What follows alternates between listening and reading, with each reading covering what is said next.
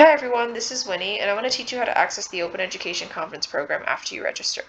Everyone who has registered for the conference has received an invitation to log into Sched. Sched is the agenda platform we will be using for this conference and is also the first 5 letters of schedule, so it's easy to remember.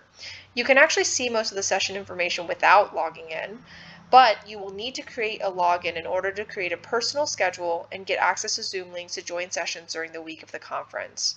So go ahead and search the email you used for registration for an invitation from Sched.com. It will have a link inside it that you can click to create a password.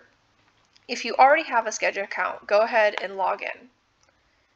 If you can't find the email, no worries. You can actually still access that same link by clicking Reset Your Password here. Okay, so we'll go ahead and log in.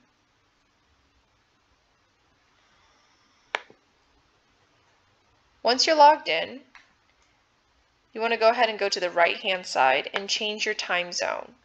Okay, so you want to change your time zone to the time zone that you are in, and then now you'll be able to see an option to click and unclick these boxes here. This will create your schedule. So go ahead and click all the sessions that you want to attend, and then click Saved to My Sched.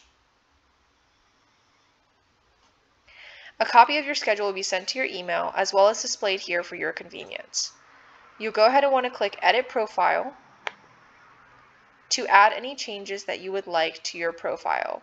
You can go ahead and make your profile and schedule public, receive email reminders and email announcements here, which we recommend, and you'll have your profile information here that you can add to. So descriptions, websites, locations you'd like to put, and social networks you'd like to connect.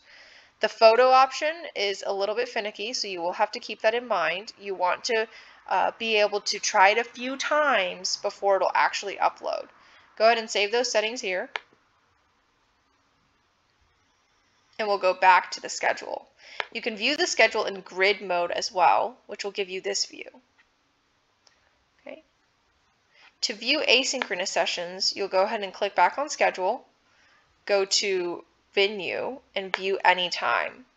This will take you to the sessions that you can view at any time.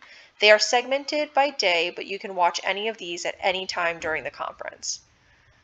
If you have any trouble accessing your Sched account, please get in touch with us and we are more than happy to help. You can reach us at contact@openeducationconference.org.